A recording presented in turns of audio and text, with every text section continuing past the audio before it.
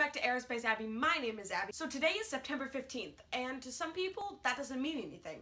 But for space nerds, it's a very sad day. At 7:55 this morning Eastern Time, the Cassini spacecraft built by NASA has taken a plunge into Saturn and burned up in its atmosphere. Although this was planned by NASA, it is still bittersweet knowing that Cassini has explored the solar system for 13 years. Cassini entered Saturn's atmosphere at approximately 7:54 a.m. Eastern this morning, at an altitude of about 1,190 miles above the planet's estimated cloud top. While diving into Saturn's atmosphere, Cassini traveled at about 70,000 miles per hour. The final plunge took place on the day side of Saturn, near local moons, with the spacecraft entering at about 10 degrees north latitude. This was the end of Cassini and a giant ball of flame. So some history about Cassini. Cassini was built in the Jet Propulsion Laboratory, or JPL, in Pasadena, California, starting in 1982 into 1997. On October 15th, 1997, Cassini was launched at Cape Canaveral, Florida, to explore the solar system. Its first mission was to fly by Venus in 1998. Then it did a flyby of Earth and another flyby of Venus in 1999. Then it was time to visit Saturn. Cassini did a flyby of Saturn and we got spectacular pictures.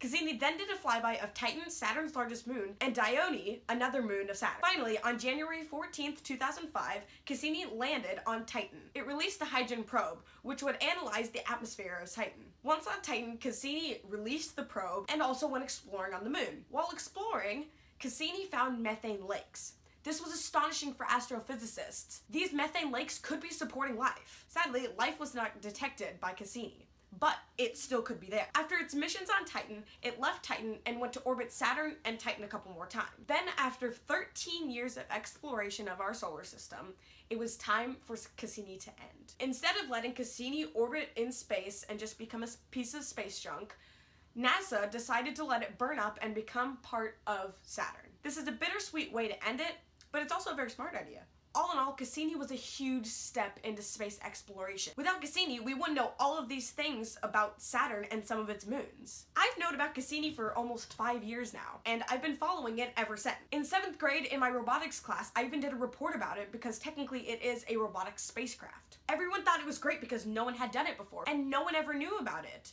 But now they do. I knew that Cassini's last day would come. I thought Cassini was so cool. I bought a telescope just to look at Saturn. Once I looked through that telescope, Saturn, it was amazing. You could see some of its moons around it, and you could see the rings.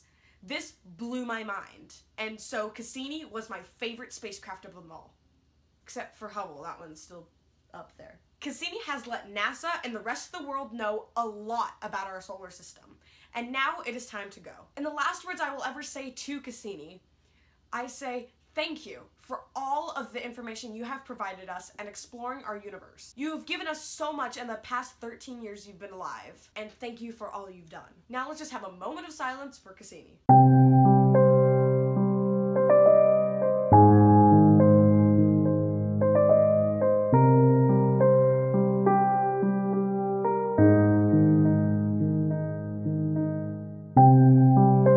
Thank you for watching, and I'll see y'all space nerds next time.